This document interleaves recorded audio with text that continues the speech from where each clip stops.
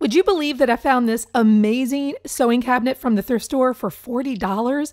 It's been 10 years this thing has been sitting in my home, and I have been wanting to redo it, whether with paint or with stain. I could not decide. I didn't want to cover up this amazing oak veneer. I wanted to leave some of that grain, but I also didn't want to have it be this really outdated looking piece of furniture. So guess what? Today we are going to make it over so that you can still see this amazing grain, but it's going to have some color. Can you guess what color? All right, so let's jump into this project. Today it's being sponsored by Minwax. We use some of their products that I picked up from Lowe's, and you can find all of the details in the blog post down below with all the products that I used. So the first step was to remove the tops, remove the drawers, everything that can be removed so that we can flip this thing from side to side to refinish each of the sides of the sewing cabinet. Here's a little tip. You saw me put some of these hardware pieces into a plastic baggie. It's very, very important. I tend to lose this stuff very easily. So if you put it in a baggie, you're more likely to keep all the pieces together. The next step was to strip as much of the old finish off of this sewing cabinet as possible. So I did put on a couple coats of stripper, allowed it to sit for about an hour or two, and then I removed all of that nasty old top coat and did some sanding. Now the reason why I did this is because the product that we're using is the Minwax Wood Finish Water-Based Solid Color Stain. So this actually provides color like paint, but it keeps the wood grain visible so that you can actually see the texture. And with oak, oak is amazing because it has this deep grain in the wood. And that's what we want to uncover because we want a little color, but we want to highlight that grain as well. So all of that existing finish has to come off. And the easiest way to do that is just to use a paint scraper and be very careful. You don't want to gouge your wood, and have something to put this into, like an old box or a milk carton or something, and be sure to discard of it according to your local laws and regulations. So once everything was stripped down, we had to clean up the wood. You can use some steel wool here with maybe some mineral spirits. Again, just make sure that you clean everything up and let it dry out properly. And this includes the rags that you're using. Those can be combustible, so make sure that everything lies flat. Allow it to dry before you throw those cloths in the trash. Once my wood was clean, it was time to go over it with the orbital sander. I love sanding wood before I stain it. I know that there's some professionals that say, well, you may not even have to sand it, but I love sanding it because you see here that it does do a pretty good job of getting it back to as raw of wood as possible.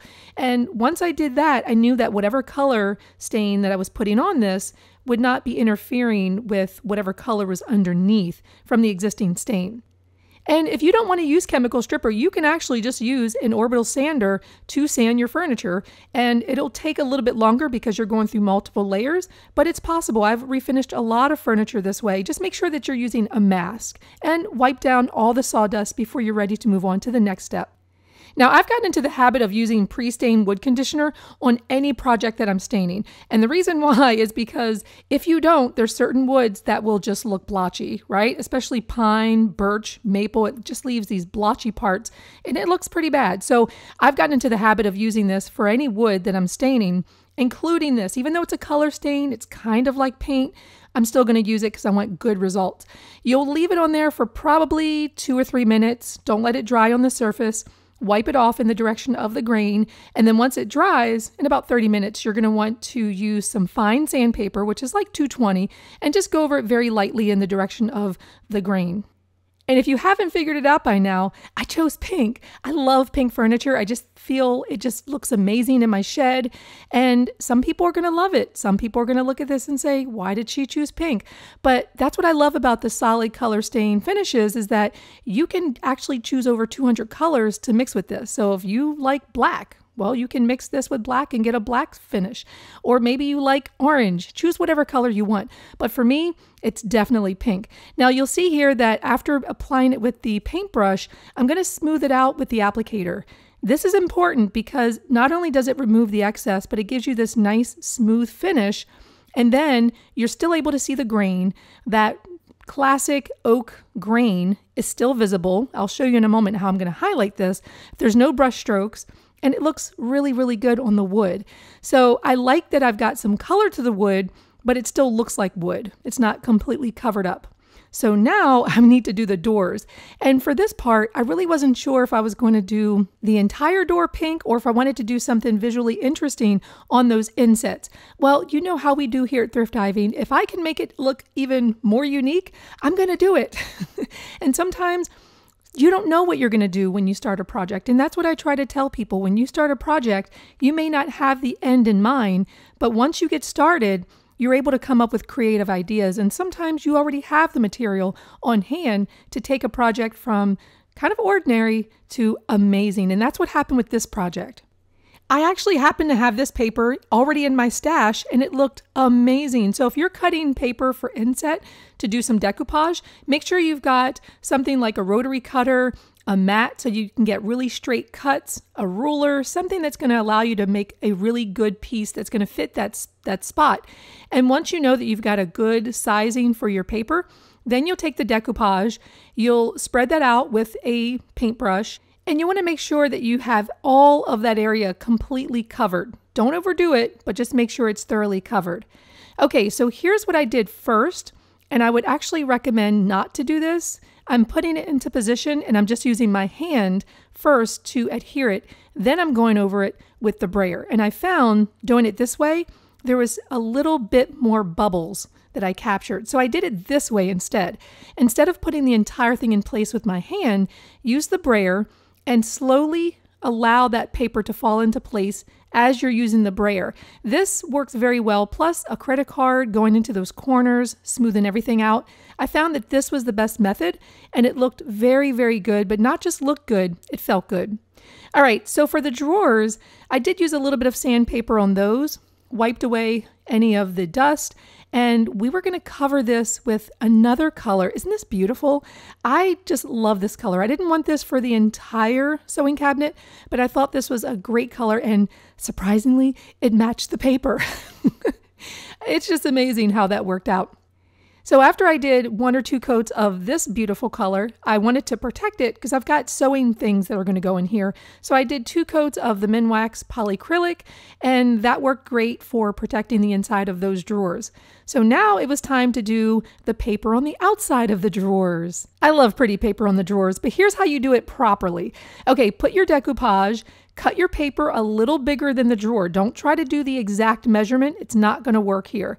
So once you have this little bigger than the drawer, you can trim it down if needed, but then you're going to take some sandpaper, like let's say 150 grit is perfect. You're going to take that at a 45-degree angle and you're just going to run it across the edge of that paper. And when you do that, it's going to score the paper. It's going to actually start to tear off, but it's going to give you the cleanest line you could ever get than trying to cut it exactly the size of your drawer. It's never going to work that way. This is how you get clean lines.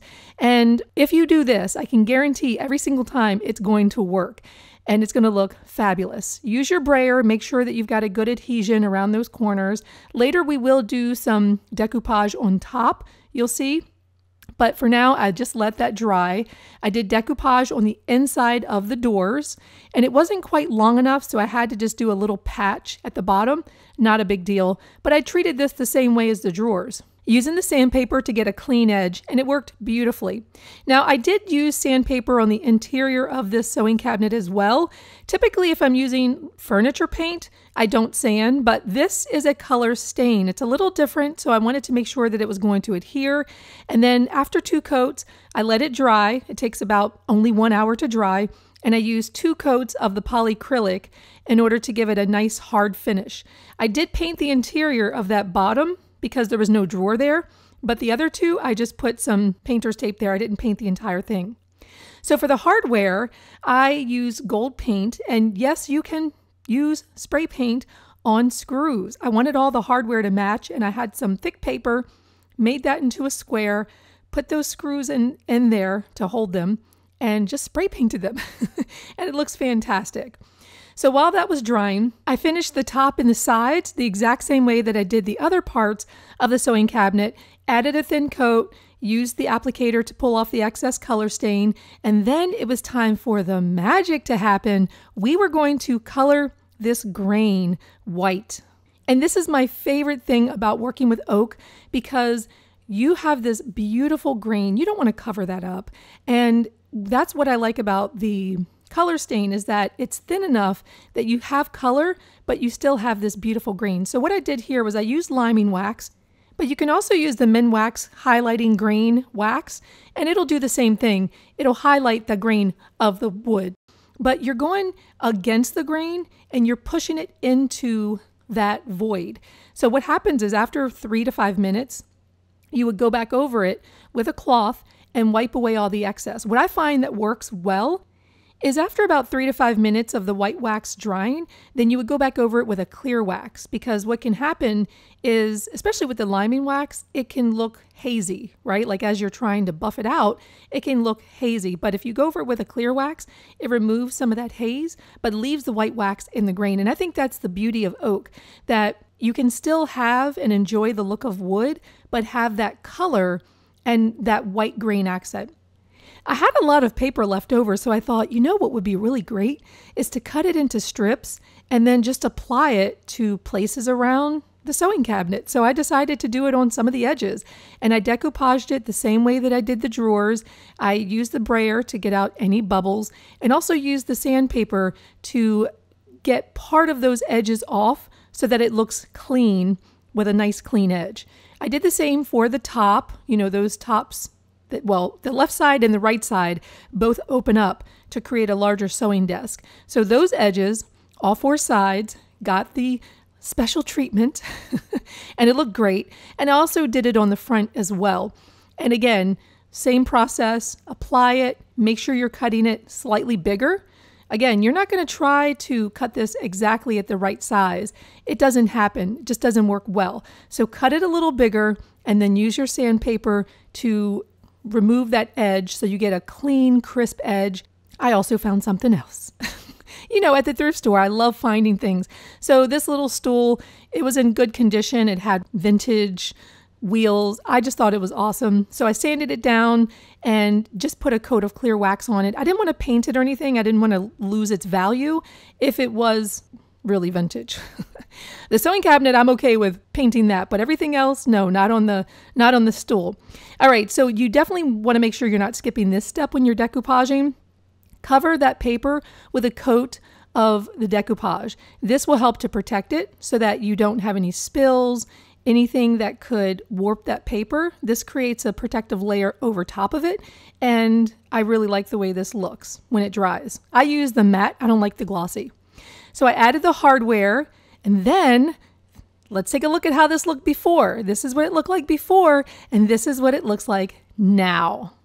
And I realized that pink furniture and florals, it's not everyone's cup of tea, but I'm discovering the more projects that I do, it really is my cup of tea. I love pink and I love floral, and I think it just makes a room feel so much more lighter and fresher and airier. And that's the look that I'm going for in my she shed. I'm still trying to pull that space together, but I have a clear vision of where I'm going using all of these beautiful colors. So the thing that I really liked about this is being able to maintain that wood texture. You know, as I mentioned before, the more projects that I do, I still love color, but I really love and appreciate the beauty of wood, especially oak, because it has such of a deep grain that you can highlight and really give that wood some texture, but you still want a little bit of color, right? Like I don't want everything in my shed to be these wood tones. So I was able to achieve that with the Minwax wood finishes, and I loved it. It turned out great. Now, in terms of cost, I can't tell you exactly how much I paid because I had some of these materials, like the paper. I already had that on hand. And that's why I think it's so important to build up your DIY toolbox with tools and materials, because the more projects that you do, the more you're going to find that you have a use for things, even if you don't know what you're going to use it for at that moment. Or sometimes you buy materials and you only use part of it, but you can still use the other part for more projects. So it does lower your cost over time. So I hope that you enjoyed this project. You can find the blog post down below that has all the tools and materials and links for everything that I used in this video. And also you can go to minwax.com for more information on the Minwax wood finishes. And they sponsored this, so a big thanks to them for allowing me to complete this for my she shed. So if you have any questions, leave it down below in the comments, and I will see you next video.